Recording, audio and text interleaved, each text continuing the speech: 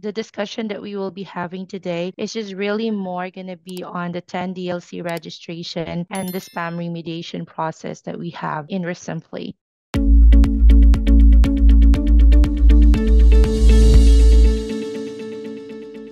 10 DLC registration, of course, still ongoing. I don't think that there is even like plan of stopping it because it's implemented across. By the way, I am Danielle. My Zoom appears to be Sharad Zoom, so I'm Danielle. Some of you may actually know me. I'm from customer support of REsimpli, and I handle 10 DLC. Any concerns for 10 DLC in REsimpli? And of course, some of inquiries for spam remediation. All right, so for 10 DLC registration, I know everyone's aware. If not, then just to give you a brief of a background of it, it is actually a requirement for you to be able to send out text messages. So this is, being implemented by carriers across the US. And this is, of course, to make sure that the outbound texting is being regulated. Because as you all know, like over the years, there has been like a lot of issues already of spam messages circulating, being sent out by businesses. And eventually, of course, like the carriers will have to regulate it, make sure that those messages that are sent out are, compliant on the regulations that they have implemented. So recently, in our case, like in REsimpli, we moved over to our service provider now, which is Twilio from Plivo. So we've been noticing that there has been a great support provided by Twilio in terms of the 10 DLC registration. So for the process of 10 DLC registration, we were still given a time frame of 2 to 4 weeks for the registration time frame. So that's 2 to 4 weeks. There's no exception to that. There is also no option in terms of expediting the process. It has to undergo, the regular process, which is, implemented by the carriers, which is 2 to 4 weeks. Now, if your first question is that, like, is it safe to register to 10 DLC first before doing anything with the phone numbers that you will be using for marketing campaigns? The answer is yes. If you are actually like more on doing your follow-up text messages or follow-ups through text messages, then it's best for you to make sure that you're all approved and verified for 10 DLC. For those who wanted to ask for the statuses of their 10 DLC registration with us, please put in your email address, the ones that you have for your REsimpli accounts. All right, now going back into the discussion. So for 10 DLC registration, keep in mind that it's just for outbound texting. It doesn't affect your inbound calling, outbound calling, and even inbound texting. So it's just for outbound texting. I know that everyone's very particular that, if a lead would text, of course he would text back, right? So have to make sure you're approved and verified. Now, how are you going to be approved and verified? The carriers are very particular with accuracy and consistency of the information that you're submitting to them. So, for example, your company name is REsimpli, your website and email address domain should also be REsimpli. Unless, of course, you have a DBA. But your DBA should also be registered with IRS. So if you would actually tell me now that you have a DBA, but it's not registered, and you are going to be using that for your website as well as your email, I'm afraid so that registration will have to be and will be rejected by the carriers. The thing about it is that, like I've said, accuracy and consistency of the information that you are providing. Because keep in mind, this is actually with the text messages that you're sending out, which is, of course, from your company. Now, there has been a lot of submissions that we have that they're providing DBA, but then apparently the DBA is not registered to IRS. So it has been, rejected. Now, you can resubmit. We can always resubmit. That's fine, but then it will take another time frame for processing. So if we have the 2 to 4 weeks, for the initial submission, and then we will resubmit, that will take again 2 to 4 weeks. So it's really going to take a while. It will delay your approval. it will delay your verification process. So when we do the initial submission for 10DLC, it would be best if we will get an approval for that. So it will not further delay the process. And you will be unable to use the phone number for outbound texting if you are still waiting for your approval and verification. Now for website, I wanted to share a website. This is Sharad's website, by the way. This has been already accepted, being compliant to the 10 DLC registration. And this website, this has been created, of course, through REsimpli.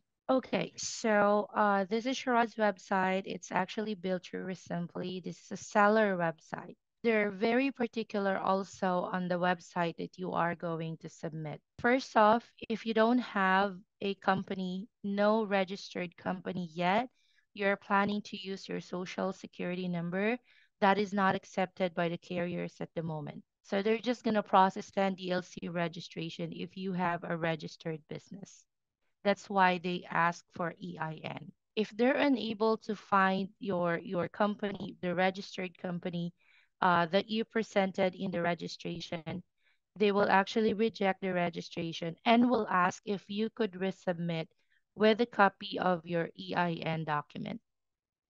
So what's going to happen is that you will actually provide that to us, the copy in a PDF file type, and then we will attach it in the resubmission of your 10 DLC registration.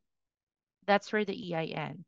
Now, if you've declared that you have a DBA and the carriers actually would get back to us asking for the copy of it, you need to send that to us as well because we will also attach it to your registration. Now, like I've said, if you don't have a registered DBA, but you have a DBA, then you would have to make a website and an email address with your company domain, not the DBA as the domain, because you will never be approved and verified for 10 DLC in that case. But I'm just speaking like I wanna have a disclaimer on this. I'm speaking in terms of what we have right now in terms of the 10 DLC process that we are having with carriers to Twilio. Okay, I'm not sure if there have been any processes with other applications, with other platforms in regards to it. But then again, since this is implemented across, so the regulation would be the same. All right. Like I've said, if you have any questions, please just put it in the chat box. This is from Dior. He said, "Do you have to have a website? Because I do not have one right now." Yes, that's right. You need to have a website. It's a requirement. So if you are a REsimpli user, there's actually an option for you to create the website in REsimpli. All of the plans that we have, it offers or it includes a seller website that you can build through REsimpli. The only thing that you will have to spend for it, that will be for the custom domain. So as for the custom domain, you would have to purchase it. There would be like options for you. Like the most popular I noticed will be from GoDaddy. There's also this application called Namecheap, and all the other apps that offers, custom domains. You can purchase anywhere from them. And then that's actually what you will use to your REsimpli website, making sure it's compliant with the 10 DLC registration. Rob, yes, we are actually switching over to Twilio as our service provider. And we only have few of our numbers left with Plivo at the moment, which we will eventually, of course, transfer over to Twilio. All of our 10 DLC registration, by the way, now is processed through Twilio. We don't have any like processes for 10 DLC and Plivo anymore.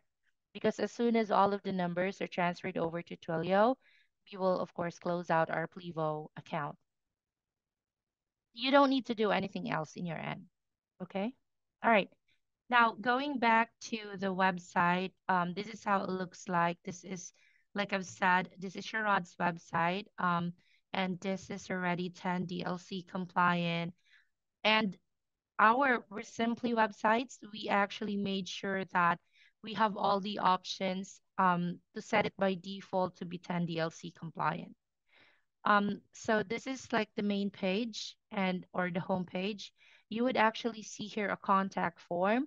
And then in the contact form, you would see the opt-in text, the opt-in language checkbox. You would see it from here. Now, it is very important that you checkbox language in all of your contact forms in your website. If you don't have this, your registration would actually be rejected. Now, if you would ask, I have a website, but it's not through you. For example, it's through Carrot. Carrot actually, they're gonna help you set up your opt-in text in your website. This is by far with the experience that I have with a lot of users inquiring about how they can update their website. So Carrot should be able to provide you support if you don't know how to go about it. If there has been some challenges in your end on how to update your website, you can reach out to Carrot support for it. Same as all the other like website provider, they will help you. And this is by far like a lot of users using like different websites, website builders. They were able to update their websites. If not in their end, then the support, customer service for those website builders. Now, in REsimpli, like I've said, is already an available option when you are building your website. But if in any case, just in any case, when you're building it, you're done building it, and this is not included, like you haven't actually chosen the option for the opt-in text language checkbox, you can let us know. We'll create a ticket for that for the website team, and of course they will just update your website, and that process is just within 24 hours. So this is the homepage, and then you would notice a contact form there has the opt-in, and then also there is a contact form here at the bottom. And then you would see again that there is the opt-in text language checkbox in this form. All right. Like I've said, it should be in all of your contact forms, not only in contact us page, not only in the topmost portion of the main page or home page that you will have the form with the opt-in language or checkbox. Now, if I would go to contact us, you would still see here the opt-in language or checkbox with, of course, the recommended text. Now, some of you may actually just use a very simple line, which will have you consent any text messages coming from REsimpli. For example, the company name is REsimpli, and you agree to our privacy policy. So a lot of those actually would have that. It's just a single liner opt-in text. That should be fine. But then remember, if you mentioned about privacy policy, you need to have a privacy policy in your website. It could not be just a statement only. It has really to be a privacy policy statement. So others actually got the rejection because when the privacy policy was checked by carriers, it's not the privacy policy for their companies, but rather it's like a general privacy policy for their website builder. So like there are users, like when you click on privacy policy page, it got routed to like a GoDaddy privacy policy page. That's not accepted. So it should be your own privacy policy. If you're asking like, yeah, are they really checking it? Yes, they do. And they're very particular of it. Like I've said, when you will have your opt-in language or checkbox, if it is only like I agree to the terms and conditions and privacy policy, then on this part in here, the privacy policy should be like a hyperlink. It can be clicked, and then when accessed, it should be your own privacy policy, not anyone else's. All right, so like I've said, for a website, all of the contact forms, it has to be with the opt-in language or checkbox. Some of you would actually have very unusual scenarios wherein you don't have any checkbox or opt-in in your website because your website is only like more of an information purposes website. We have some instances of that. The submission for 10 DLC registration is more of like we submitted it manually as an escalation. And then we just stated, of course, that the website is more of an informational website rather than getting leads out of the website, rather than lead generating website. But that's just very unusual scenarios. I think we only encountered, just one so far. Devin, if you have the domain but the website isn't up and running, that will not be accepted. The website has to be a working website and it has to be a secure website. So if it is not a working website at the moment, if you would have any option to work on it to have it all good and working, up and working, please do so. In our end, when we are checking it, we will get back to you and let you know that we need a working website from you. Because if not, you will just end up, having your registration being rejected. And then we will be resubmitting it once again for you. That's really going to take a while. And of course, result to it, you wouldn't be able to use the phone numbers for outbound texting. If you're going to be asking more on the processing time frame, in our end with REsimpli, we can always put up like an escalation ticket for Twilio. But then again, it's not also like an assurance that whatever is the concern will be addressed immediately or quickly. Twilio also is, of course, following whatever it is that the carriers are implementing. So, if the carriers are actually more on having all of these delays and getting you approved, you would see that your registration is still in progress for quite a while. Then that's something that in our end, we actually set up like an escalation ticket for it, but we don't really have so much of like an assurance that we get like the answer that we expect because like I've said, it is still within the carriers and that we would be depending on, the approval of the 10 DLC registration. Okay, so I would just like to recap on what you need to actually bear in mind when you're doing 10 DLC registration. So first off, your company or your business is registered with IRS. You have an EIN. If in any case you'll be asked for the copy of your EIN, you should be able to send it over for us to attach it to your registration. If you don't have a registered business, your business is not yet registered, that cannot be processed for 10 DLC registration. There is no option for that at the moment. So it has to be a registered business. You have your EIN. Um, if in any case you'll be asked for it, you would have to send it over and we attach it to your registration.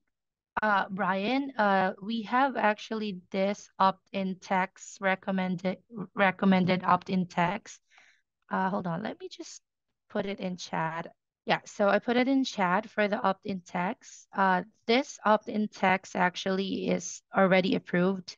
It's also the one that's recommended even like way back when we were already getting a lot of like approvals for the 10 DLC registration. Like I've said, you can always use the shorter one. Like I agree to the terms and conditions and privacy policy. That's fine. That's okay. We have approvals for that. But then your privacy policy should be updated. It should be your privacy policy and not the website builder's privacy policy. Okay, so the second point, of course, DBA. So if you have your company registered, but you have a DBA, make sure your DBA is registered also with IRS. All right. If you will be using your website and email address domain, uh, your with a DBA, it has to be registered to IRS. If not, and that's your website and email address domain, then your registration actually might be, or I would say, like based on the registrations we've submitted, it's rejected by carriers. So the carriers are actually checking, like really checking. Um, we even think that the checking is actually done manually because they're very particular with information accuracy and consistency. All right. So in terms of like you've already submitted, okay? But then again, in the middle of like the process, there is an information that actually cost, for the registration to not be approved or verified. For example, you need like a working website with opt-in language or checkbox, and you don't have that, so you actually were not able to get approved. And then suddenly there would be some changes in your information, like you want to change like a lot of things. You want to change the company name that you submitted for the registration. You wanted to actually add your DBA, which is registered by IRS. You have to get in touch with us on that. We need to actually resubmit your 10DLC registration through the backend and provide to them all the information that you have, the new information, not the one that you originally sent over. Okay. Any questions? Any clarifications? Okay, so if there's none, so I would continue. Like I've said, for website and email address, the domain should be your company name, or if not, if you have a registered DBA, then you can use your registered DBA as the domain. So any resubmission for 10DLC registration would be another 2 to 4 weeks time frame for processing. For those who just joined, we don't have any way to expedite that process. There is no option provided by carriers for us to create a ticket and then request, to rush the registration. There is no option such that. If you have inquiries in terms of like the fees for 10 DLC, so there is a one-time fee of $64. $64 that's actually directly paid to the carriers. There's no portion of that actually goes to us or any other platforms who are doing the 10 DLC registration in behalf of their users. So the $64 that's paid to the carriers directly, and when there would be any instances you want to cancel your registration, we don't have a way to actually refund that money to you. Like I've said, it is true with the carriers and that they assess the $64 one-time charge. So there's no refund that could be processed. We don't have a way to credit it because we're not paid for it. It goes to the carriers. All right. Any questions, clarifications, anything? Okay, we're good. I have All a right. question regarding the domain. Yes, Roy. If my current domain is with Carrot, Hmm. it, do I have to disconnect Carrot before I'm applying it to ReSimpli, or I can start building the ReSimpli website, and when everything look great, basically kind of like close my account with Carrot? It's really something that you will have to decide, Roy. So are you gonna be using Resimpli, like your Resimpli website moving forward? If yes, then of course you will have to build your Resimpli website, and then like onwards, that's the website that you will be using. Like of course with your custom domain on your Resimpli website. And then you can decide from there if you would be still needing, your Carrot website or not, because like in the registration process you're only required to submit one website anyways. Yeah, And I you meant for if the domain is already taken through Carrot, I was wondering if that will be an issue technically to for the Oh, seller okay. to find it. Yeah, so if your domain is already used in a different website, Roy, I'm afraid so there would be like, like something for you to think about, to disconnect it so that you can use the domain into another website like Resimpli. Unless, of course, that you will purchase another domain, which you will use for your Simply website. But then again, of course, the domain will still be like your company name, for example, that you're using with Carrot. If you want to like just use your Simply website over that, then you have to disconnect your Carrot website because you cannot use that domain again with a different website builder. Okay, thank you. Yes, you're welcome, Roy.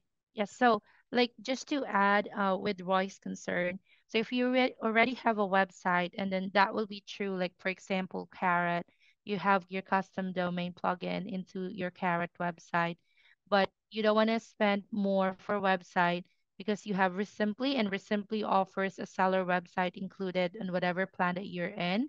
Then you will have to disconnect that website, and then that's the time that you could use the domain into your REsimpli website. So remember, in REsimpli, with all the plans that we offer from basic pro to enterprise, there is a seller website, one seller website included.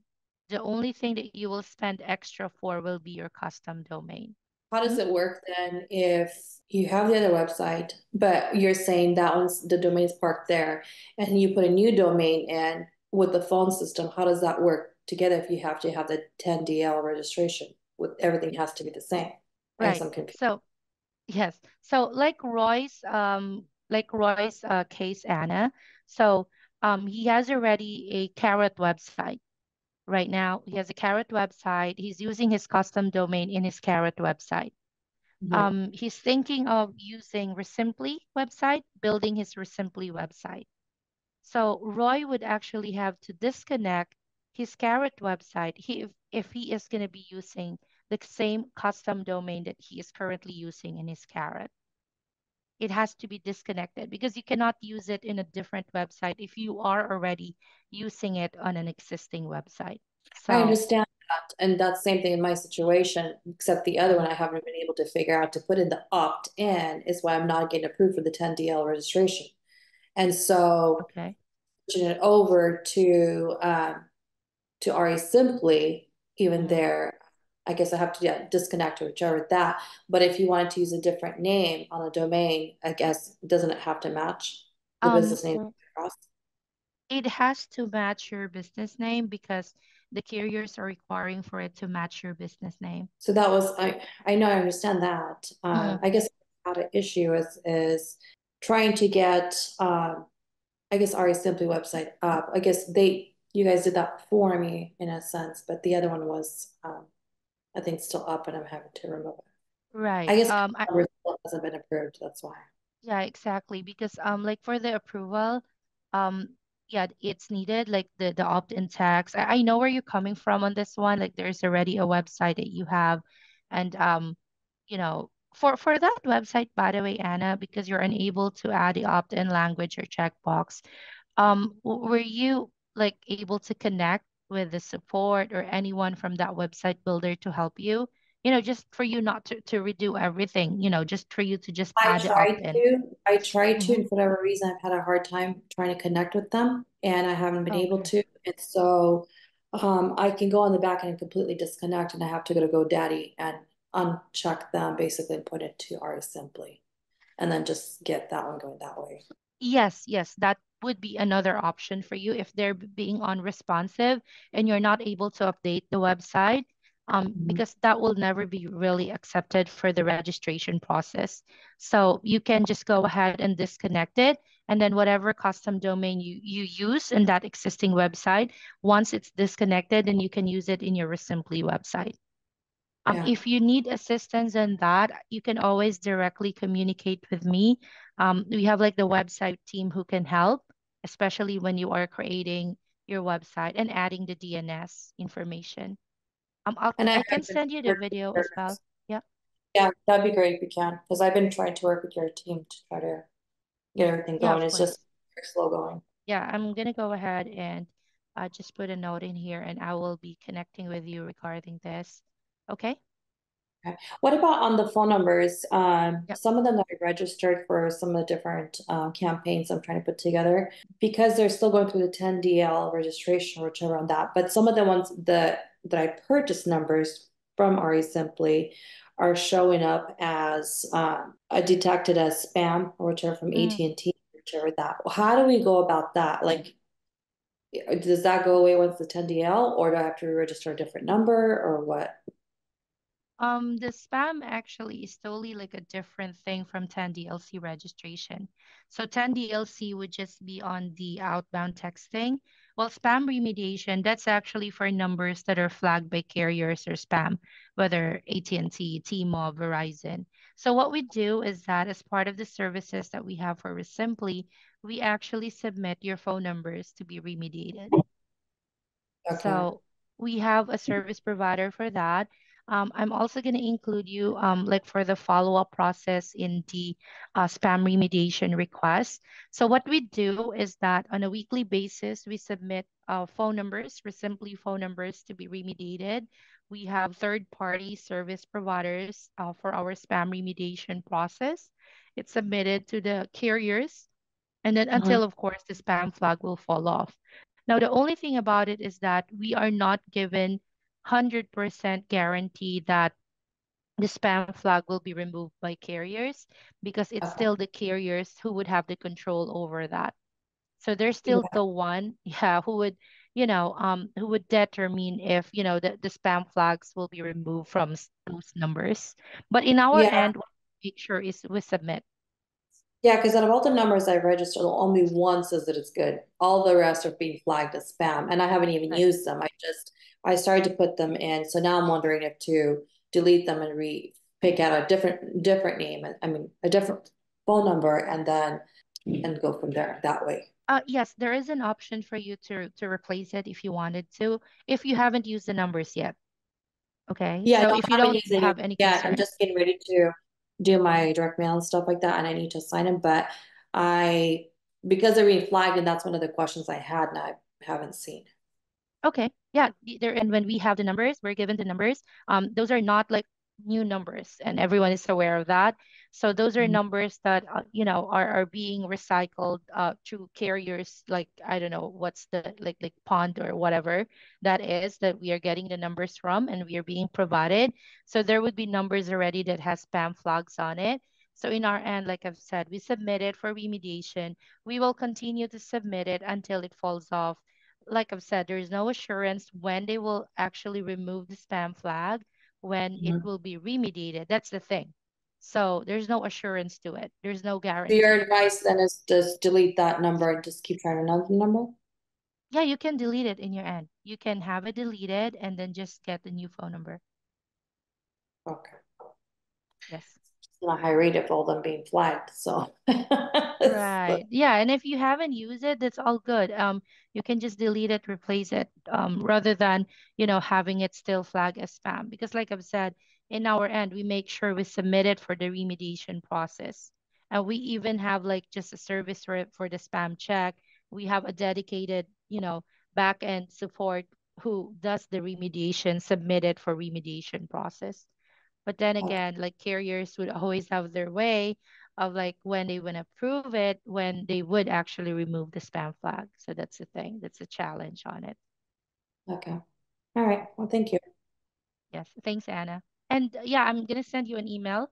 I will also send you that with your DNS. Okay. Okay. Appreciate it. All right.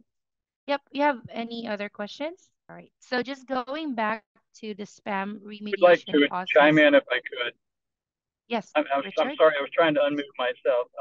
But anyway, you were saying disconnect your carrot site. I believe that could be confusing. You don't actually have to shut down your carrot site or your carrot account. You just go to your domain provider and change the direction that you're pointing that domain name. So you change your, I forget what they call them, the C names. Or whatever you're using to point toward carrot, you just point it toward the your REsimpli site. You don't have to, and you can actually keep your carrot account open. So you don't want to, I just didn't want him to be confused to think he has to shut down his carrot's account Oh, before he it's can just the use domain. it. Yeah. Yes. So Just point the Richard, domain name in the different direction. right. So here's the thing. So I think in the case of Roy, it's for him like, thinking over if he still want to have his carrot account or not. Because Right. in that Yeah. case, if you don't want to pay anything extra anymore with a different website builder, just use REsimpli, then of course that's the time you close out your carrot account. But then if you Yeah. still want to use that account, the domain that you will use for your REsimpli website to be 10DLC compliant, then that's the one that you will disconnect so you can use it to another website builder.